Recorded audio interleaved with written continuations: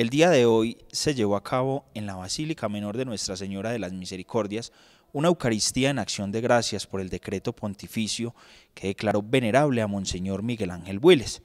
Este suceso tuvo un cubrimiento especial por parte de Capsos TV y El Informativo. Me encuentro en ese momento con la hermana Sandra Mireya Puetate Pérez, rectora del Colegio Técnico Nuestra Señora de las Misericordias, quien nos contará un poco sobre las impresiones de esta Eucaristía que se llevó a cabo en este templo de Santa Rosa de Osos. Hermana, muy buen día y cuéntenos un poco sobre estas impresiones. Buenos días, Adolfo, y para todos los televidentes de Capsos. Fue interesante porque fue una Eucaristía de acción de gracias a Dios por haber Monseñor Builes subido un peldaño más de eso que tanto anheló, la santidad y un salto de los altares. La familia MAV, que conformamos los tres institutos de él, que son los Javerianos, las Teresitas y las Hijas de la Misericordia, además de la Dios de Santa Rosa de Osos, quisimos hacer como esta acción significativa, digamos, de acción de gracias a Dios, para que también la población santarrosana y toda la diócesis participara de esta alegría de nosotros como hijos. Y sabemos que Monseñor Builes también fue obispo, pastor de esta diócesis durante 43 años de su vida. Entonces también es una alegría no solamente para los hijos que somos de él, sino también para toda la iglesia diocesana de Santa Rosa de Osos.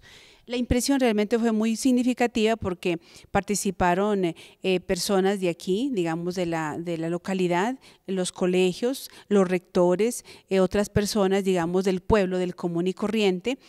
También vinieron pues de fuera los javerianos que no viven aquí como tal, Yarumal. Entonces pienso que es un inicio también, es algo que se empieza, por eso el hecho de subir a venerable, ya podemos empezar a venerarlo y al mismo tiempo pedirle a él que por su intercesión nos conceda muchos favores. Hermana, adicionalmente, ¿qué es lo que se viene ya como para ese proceso de canonización que es el culmen para Monseñor Miguel Ángel Builes y toda esta causa de la familia MAP? Bueno, ahorita vamos en el segundo peldaño, digamos, que la iglesia tiene en este proceso. Primero es siervo de Dios, que se hace a nivel diocesano, que de hecho ya se hizo hace años, por eso pasó a venerable, para la petición de venerable a Roma, donde se estudian las virtudes heroicas y fueron aprobadas. El paso que sigue es la beatificación como tal, y para eso lo más significativo que se pide es que haya un milagro comprobado, que desde la ciencia y todos los estamentos realmente sea un milagro como tal. Y después de eso viene ya digamos ya la santidad como tal, que también se requiere otro milagro más. Entonces estamos en el segundo peldaño, digámoslo así, vamos para el tercero, que es buscando la beatificación y luego la santificación. Invitamos pues de esta manera a todos los televidentes para que vean algunos apartes de esta Eucaristía de Acción de Gracias que se celebró en la Basílica Menor de Nuestra Señora de las Misericordias en Santa Rosa de Osos. Nuestra Iglesia, por medio del Vicario de Cristo, el Papa Francisco, eleva a la condición de venerable a Monseñor Miguel Ángel Builes Gómez, el obispo misionero, fundador, apóstol, místico y profeta del acontecer nacional. Un hombre realmente excepcional, formidable en lo humano, extraordinario en la fe, amigo de la humanidad, pero más amigo del Señor Jesús.